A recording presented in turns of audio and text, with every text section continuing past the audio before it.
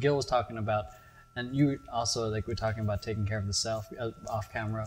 Oh, self-care. Yeah, we're older dancers. Mm-hmm. We're not like 21 and 18-year-olds going ham without warming up.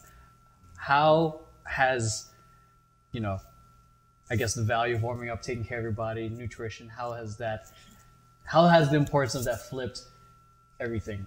You know what I mean?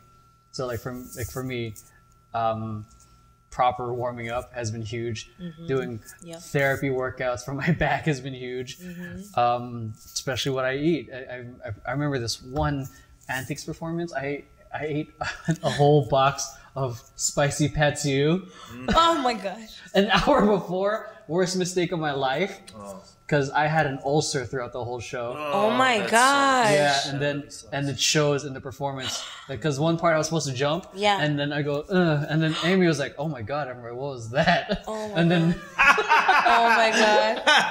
and I'm And like, it was just a jump. yeah, and then Amy was like, "Was that the night?" Oh yeah, that's when you got your ulcer. So Oh, yeah. no. Yeah, so that's where it's like I mean, I knew before, but it was just like we're out. I've been craving pad see ew. Yeah. Fuck, I'm gonna go ham. So Yeah. right now, how you guys started switching your taking care of yourself nutritionally, mentally, physically. Yo, I went through a huge shift, paradigm shift Yeah. in my nutrition. I've always been pretty like physically fit and conscious of the mechanics of my body and the state of my body. But then the nourishment and nutrition added a whole new dimension to that. So I had a situation where my toxic lifestyle was caused me to go through a change in my mentality and my emotions, and I started getting really bad anxiety and a little bit of depression at one point in time. And at that time, I used that as a paradigm shift. I literally started meditating every day. I started reading books about consciousness, building up your self-worth and your inner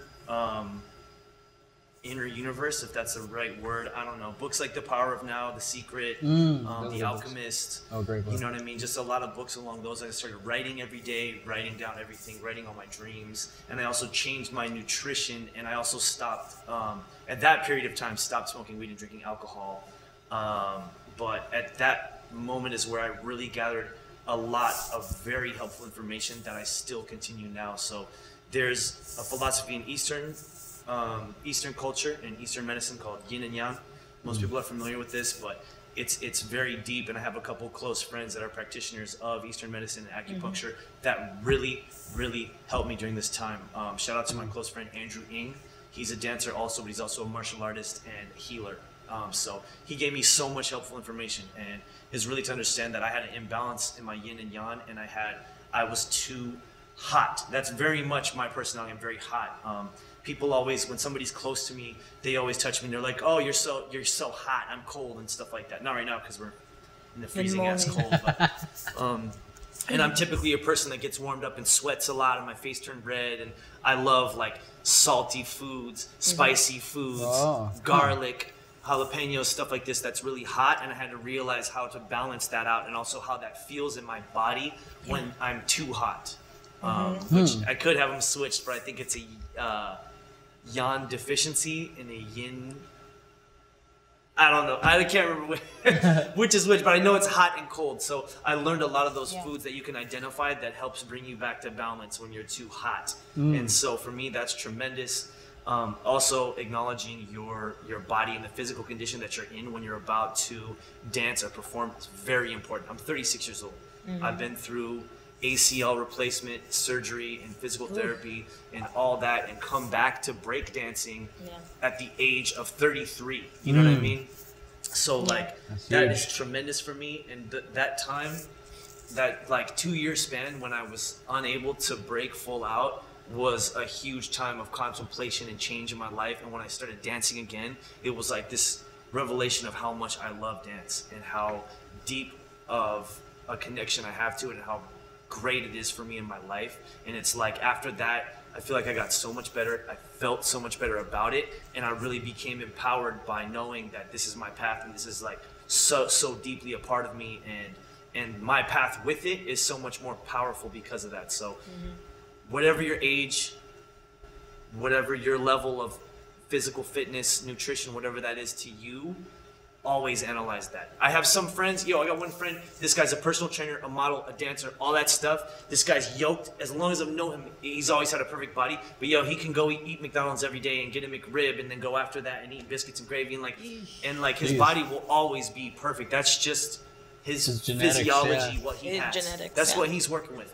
I'm not working with that. Yeah. Okay. So I have to realize what works for me. Some people want to eat white rice every day. Some people want to eat bread and donuts and bagels and stuff like that every day. I'm neither of those. I have to have a balance. That's just how my body works. And I encourage everybody out there, learn about yourself and your body. When you start to feel that thing in your gut, when your stomach goes, and then when you take wicked shit, know what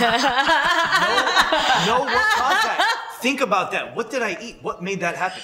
You know what I mean? Was it too much coffee or was it McDonald's? You know what I'm saying? What was it? And analyze that and analyze how that's working through your body. So that was a really long answer, but I'm really glad you asked that because it's something I feel very deeply about. Yeah, so it is. Or if you can't go when you're constipated. That's a whole other thing. That's a whole other thing. No, Drink some coffee and you'll be okay. Yeah. Figure that out. Similar to him, it's the same thing. I think I went through a major shift, and it's not to say I was unaware of these things, because obviously I had nursing education, so I did have that advantage. But sometimes going into when you're thinking about physical fitness or just movement in itself, you're thinking, oh yeah, it's gonna take care of me. I'm so young, nothing's gonna hurt me. My knees are gonna be good. I'm gonna have all that energy forever. And then people tell you, oh, the older you get, things are gonna get worse. It's true to a certain degree, only if you stop caring. Yeah. So I think I went through a phase where I did stop caring, and I thought the answer to all my problems was just to dance all the time. And that's not how you're just going, for me, for my body, how I'm just gonna stay physically fit. And so I've come into this space where I'm returning back to what my version of health and fitness looks like, because I feel like I even allowed others' perceptions of what health and fitness look like gauge what I was gonna do in my life. So for me, it's like, it's very important now to know what it is that I'm eating, what I'm staying away from eating, what I'm putting into my body before performances, after performances. And that Pat's you. Yeah. And definitely knowing that I need to stretch before and after, and knowing things like, he talked about it earlier, like your own version of cryotherapy or your own version of yoga. So, because even if I can't get into a yoga class, I understand that some version of stretching and doing yoga poses is going to help me to elongate my muscles and still maintain that flexibility that's needed in movement. Yeah. And whether that be before or after, I need to lift some weights, to build a muscle. So it's like putting all these practices into my everyday life, but seeing how I can balance it and structure it into my life so that it's a daily habit, a weekly habit, a monthly practice, and then an overall just way of life. And not just thinking I need to do it right now. I just need to prep for the gig for 3 months because I'm going to do this show. And then after the show is over, okay, cool, eat whatever you want, do whatever you do. No, knowing that it goes beyond just being a dancer. It's just longevity. Yeah. If you see longevity, how do you want to feel beyond just being a dancer?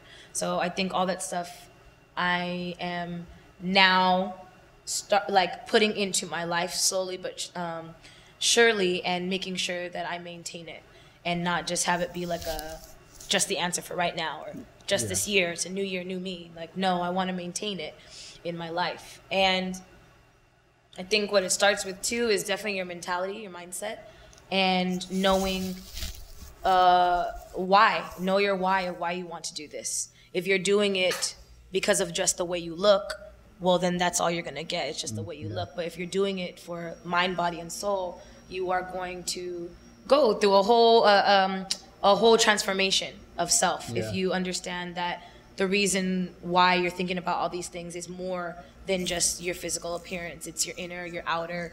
It's how you're affecting those around you.